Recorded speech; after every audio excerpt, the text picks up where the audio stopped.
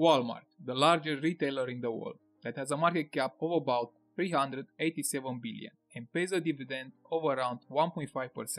The question you should be asking is, how much money can you make with Walmart stock? As you can see, the stock price is down a bit, only 8%.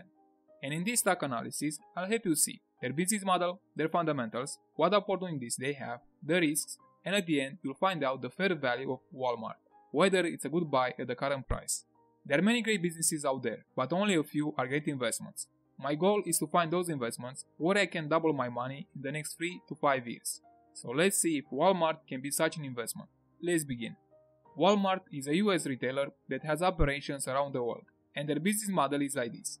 Walmart has about 11,000 locations in the world, where they sell different types of merchandises, plus they offer some services. If you want to know more, 5,500 locations are in the US and the rest are international. Let me give you a clear picture of their operations. Walmart buys products in bulk at low prices from local and international suppliers. They sell those goods at a higher price in their stores and on their websites, pay their workforce and other expenses, and what's left are the profits. That can be used to pay dividends, do buybacks, and reinvest in the business to grow their earnings even more. It sounds simple, but there are a lot of operations behind this business. For instance, Walmart has two types of stores. Walmart stores, where any consumer can go and buy goods or order them online at walmart.com. The second type of store is membership-based. Consumers have to pay an annual subscription to shop at those stores. They call it Sam's Club. Of course, consumers can order online from samsclub.com. In addition, they have other small websites in different countries. E-commerce is about 13% of their total sales. Moreover, Walmart allows other third-party sellers to sell goods on their websites. Walmart also offers advertising services to those sellers and logistics services. You can get an idea of where the most money is coming from by looking at their segments. As you can see, Walmart US is about 70% of their total sales, followed by International with 17% and Sam's Club with 14%. This segment has the highest growth rate, so a big part of the revenue depends on the US. As long as the US economy grows, Walmart will increase its revenue if they compete efficiently. Now, let's take a look at their fundamentals. Walmart has a market cap about 387 billion the current price and pays a dividend about 1.5% or $2.24. Revenue is expected to grow from 572 billion to more than 660 billion by 2026. Note that their fiscal year ends in February. And earnings are expected to grow a little, from 14 billion to more than 21 billion by 2026. You can also see their free cash flow for past years. It's about the same as earnings for some years, but you also see some differences, as Walmart divests some of their businesses and others.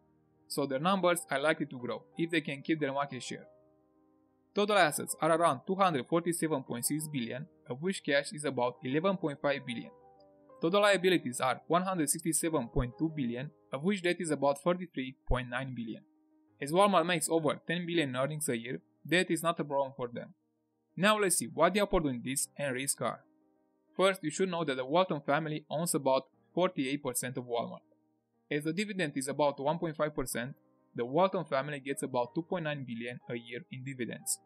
So the second half of these dividends is for you, if you want to join them. Don't rush. Let's see if Walmart can still grow its business. What you can expect from them is to expand their business more internationally, to open more stores. Second, as e-commerce is about 14% of their total sales, they have a lot of room to increase their online presence. The retail operations will grow with the economy in each country in which they operate. If inflation is about 2 to 3% in the long term, their sales will increase. Now inflation is about 6%. Moreover, people got used to Walmart. They shop there for their convenience. So it's a stable business. Another important thing you should know is that they do a lot of buybacks. They plan to use another 20 billion in buybacks. If they keep doing those buybacks, the return will be much higher compared to the return from earnings and dividends. So Walmart will grow with the economy. Don't expect a lot of growth, because they are already big. Now let's see the risks. The main risk for Walmart is competition, which might make their profits decrease, especially the competition from Costco and Amazon. If Walmart doesn't compete well with those players, he may lose market share in the future. I've noticed that Walmart tries a lot of strategies. If you look at its website, you will see the same design as Amazon, so they try to copy everything they can. Another important factor I noticed is that Walmart pays lower wages compared to Costco and Amazon. This means the customer experience won't be that great, Because if you don't pay your workers well, why should they strive to improve their work, to take care of consumers? People really matter in a business, the way they behave. So that's their main risk, competition that can hurt their long-term margins. Now let's talk about investing in Walmart. The stock price has gone up a lot in recent years, because the government printed a lot of money, there was that stimulus, and then inflation. Plus Walmart has been doing a lot of buybacks. Now, when you want to invest, you also have to see the risk, how much money you can lose, and the reward, how much money you can make. So the risk of investing in Walmart depends on their future growth. For instance, if Walmart only grows by 3% in the next 5 years and then growth stops because of competition, then the fair value will be about 170 billion for a 10% return on your investment. As Walmart pays a part of its earnings in dividends, I use a payout ratio of 60% to calculate the present value of those 10 years. Now, the reward, if Walmart grows its earnings by 6% and then 5%, then fair value will be about 308 billion for a 10% return on your investment. The multiple is 30, but still the market cap is too expensive for 10% return a year. As you can see, the market cap is about 387 billion. In the normal case, where Walmart grows its earnings by 5% and then by 3%, the fair value will be about 203 billion for a 10% return on your investment. Now, another thing you should know is their buybacks, whether you want to count them in your valuation or not, because I don't know if they'll do buybacks as they did in the past. They currently have another 20 billion available for buybacks. That's a 5% return at the current price. If you expect that Walmart to use 20 billion every year for buybacks, then you can expect a return about 5%, plus 2.2% return from the normal case. So Walmart can deliver about 7% return a year if they keep doing buybacks. But it's up to you if you want to invest with a marginal safety and be more conservative.